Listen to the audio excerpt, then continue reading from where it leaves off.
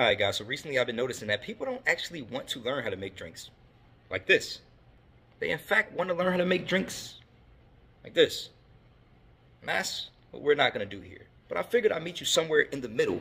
And for this holiday season, make you a drink like this. We're going to need some Bacardi Spice rum, some Kahlua, not the regular but the vanilla liqueur, some Bailey's Irish cream, some Di-Serona velvet cream liqueur, an egg for egg whites, some brown sugar, some cinnamon, and a little bit of maple syrup. Last but not least, some rum chata.